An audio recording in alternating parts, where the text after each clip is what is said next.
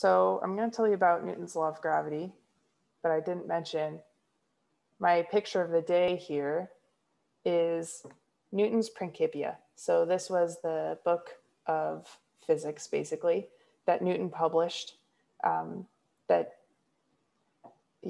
discussed calculus and the laws of gravity.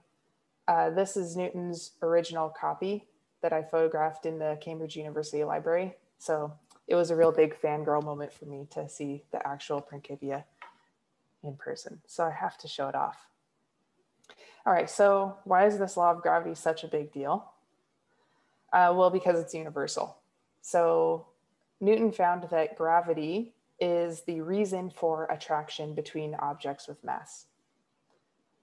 So this wasn't obvious at all to ancient astronomers, that the orbit of the moon around the Earth was related to the same exact force that holds us to the Earth, right? Newton was the one who actually connected those two ideas. So that's why it's such a big deal.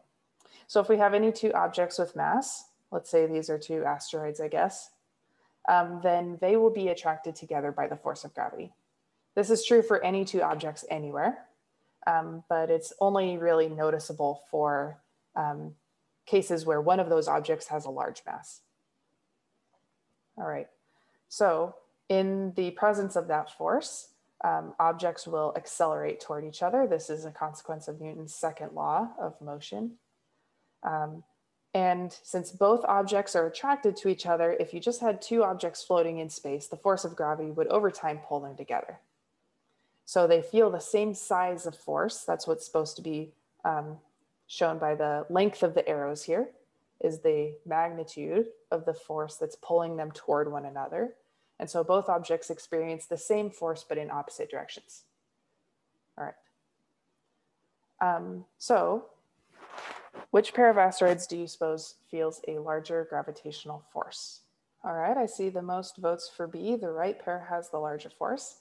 That's exactly right. So the distance between the objects is the same. Both of them are the same distance as far as I can tell from the length of this arrow. But the right pair has a larger combined mass than the left pair. And so it turns out that when you have more mass in the system, that means stronger gravity in the system. So there's more force between these pair of asteroids than this pair. All right, so similar question, but things have changed. So look carefully at the diagram here. And now answer which pair would feel the stronger force. All right, I see mostly A with a few votes for C. If you voted for C, I'll give you the technical because I've labeled both of those distances as R, even though the arrow over here is definitely longer. So maybe I should have labeled this 2R or something. But if you just went by the length of the arrow and ignored the label, then the left pair has the stronger force. The reason is that gravity is strongest when two objects are really close to each other, and it gets weaker and weaker and weaker as you get farther away. So there's, some distance at which the force of gravity from the sun is equal to the force of gravity from other nearby stars. And that kind of determines the so-called gravitational sphere of influence of our sun. So objects on the very periphery of our solar system barely notice the sun's presence compared to other stars. But all of the planets and asteroids and even comets and other objects in the Oort cloud, all the stuff in our solar system, the sun is the primary source of gravity that influences those objects.